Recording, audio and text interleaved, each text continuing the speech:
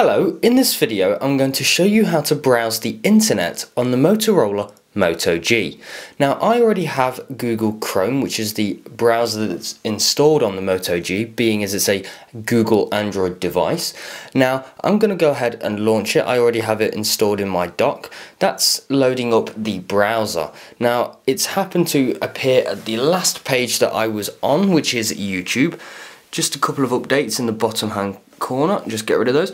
Now it's pretty simple to browse the internet. There is only just a few options. Now we've got the one at the top, which is a search bar. By tapping that, it allows you to type in a URL. So I could type in Google, and as you can see it suggests Google because it thinks that's what I'm going to type. It wasn't wrong, so I give Google a tap and Google will load. Just give that a tap as well.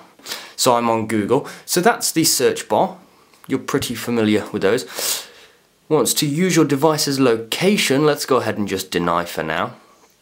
Of course it's the typical Google, so in the top right hand corner is Google+.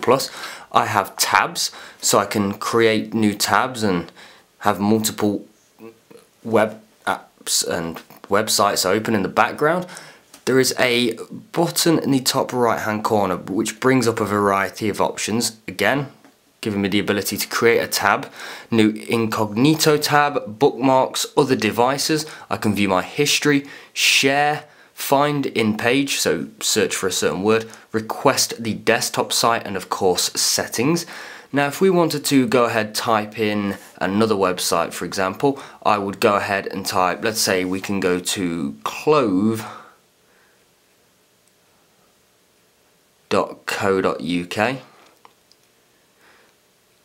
I type clove.co.uk and it's going to take me to the mobile version of Clove technology. So it really is as easy as that to browse the internet on the Motorola Moto G. And if you want to get out of that, you've got your on-screen buttons at the bottom. One being your applications, you've got the back button, and last but not least, you've got the home button. It really is as easy as that on the Motorola Moto G.